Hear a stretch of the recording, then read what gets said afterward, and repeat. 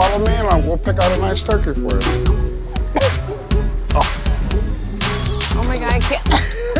The people at the turkey farm say the turkeys, they don't know what's gonna happen to them. How do they know? They're not freaking turkeys.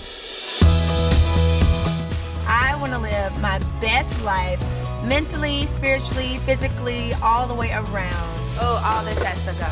You're gonna be my size. Oh my God, look at all this meat. That's all meat, Portia. Oh my God, now you have to throw it away. That's a wrap.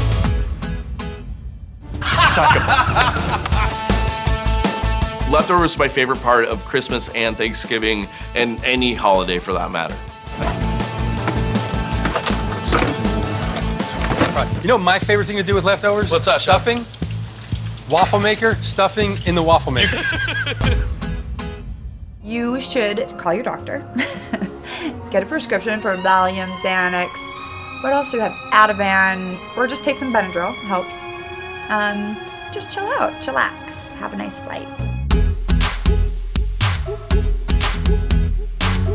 We're gonna have our first course. Everyone sit, and then we'll bring out the turkey and the ham. Thank you, Jesus. Thank you. Cheers. I'm really feeling the love in the room. And this is a real Thanksgiving with real people who really love each other. It's the real deal in this house. Is there any sauce? Pass the sauce.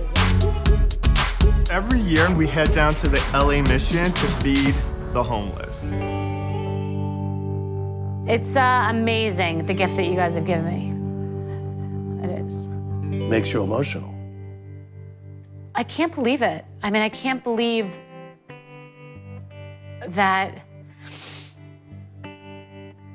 I made it, and I can't believe how hard I work. I mean, I've been able to inspire so many people, like so many women. They don't come up to me and say, oh my God, the fight you got with Ramona, you know? They don't say that. They're like, you made me realize I could do anything, and I could be successful, and you're a good role model for my daughter.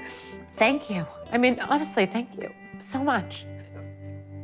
You've been amazing to me, you really have.